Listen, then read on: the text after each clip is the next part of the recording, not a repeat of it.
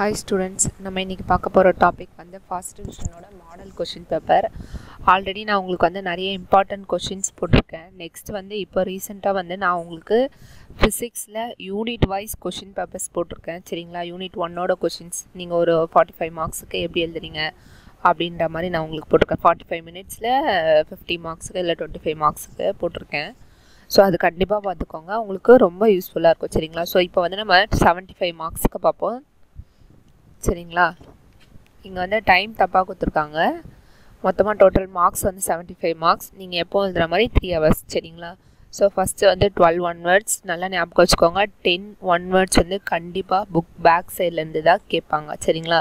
So நீங்கள் 10 one words வந்து எப்போவுமே ஃபுல்லாக வாங்குற மாதிரி பார்த்துக்கோங்க. ஸோ இதை ஒன் வேர்ட்ஸ்லாம் பார்த்துக்கோங்க.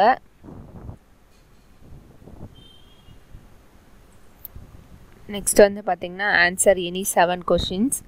கொஷின் நம்பர் 22 வந்து கம்பல்சரி. சரிங்களா? கொஷின் நம்பர் 22 வந்து கம்பல்சரி. நீங்கள் 7 2 மார்க்ஸ் அட்டன் பண்ணணும். இல்லை கொஷின் நம்பர் 22 வந்து கம்பல்சரி. சரிங்களா? ஸோ இதுவும் கண்டிப்பாக பார்த்துக்கோங்க.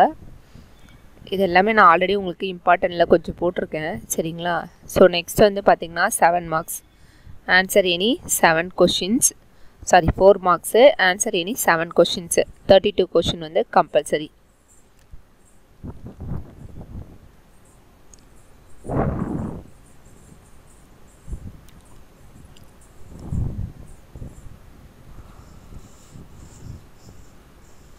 ஸோ இது எல்லாமே வந்து கண்டிப்பாக பார்த்துக்கோங்க.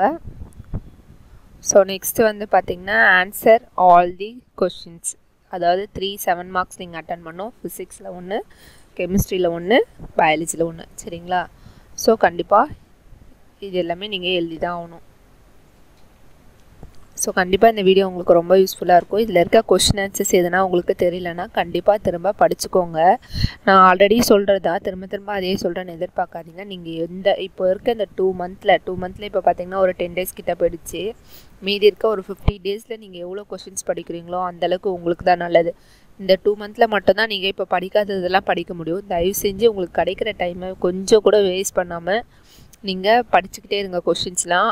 அப்புறம் லாஸ்ட் மார்ச் மந்த் ஃபுல்லாக வந்து நீங்கள் இது வரைக்கும் என்ன படிச்சிங்களோ அதை திரும்ப ரிவிஷன் பண்ணிகிட்டே இருங்க. ஸோ அப்போ தான் உங்களுக்கு எக்ஸாம் எல்லாம் மறக்கவே மறக்காது. நிறைய பேர் சொல்கிற ஒரே விஷயம் எனக்கு சயின்ஸில் மறந்து போயிடுது அப்படின்ட்டு. ஸோ கண்டிப்பாக உங்களுக்கு மறக்கக்கூடாதுன்னா நீங்கள் டெய்லி மார்னிங் எழுந்த உடனே நீங்கள் சயின்ஸில் என்னென்ன கொஷின்லாம் படிச்சிருக்கீங்களோ அதை ரீட் மட்டும் பண்ணுங்கள்.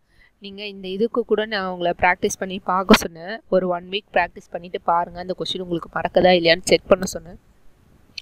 யார் செக் பண்ணிங்கன்னு தெரில. ஸோ திரும்ப ஆனாலும் நான் சொல்கிறேன், நெக்ஸ்ட்டு ரிவிஷனுக்குள்ளே நீங்கள் இது வரைக்கும் நெக்ஸ்ட் ரிவிஷன் எப்போ இருக்கோ அதுக்கு ஒரு 2 டேஸ்க்கு முன்னாடி 1 வீக் முன்னாடியிலேருந்தே நீங்கள் டெய்லி படித்த கொஷினை மட்டும் மார்னிங் வந்து ரீட் அவுட் மட்டும் பண்ணுங்களேன். கண்டிப்பாக அந்த எக்ஸாமில் பாருங்கள் நீங்கள் படித்த கொஷின் வந்திருந்தால் ஃபுல் மார்க் தான் வாங்குவீங்க. சரிங்களா?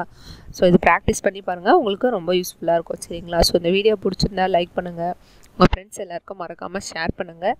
இது வரைக்கும் சப்ஸ்கிரைப் பண்ணாதவங்களாம் கண்டிப்பாக சப்ஸ்கிரைப் பண்ணிவிடுங்க. சரிங்களா ஸ்டூடெண்ட்ஸ்? தேங்க்யூ.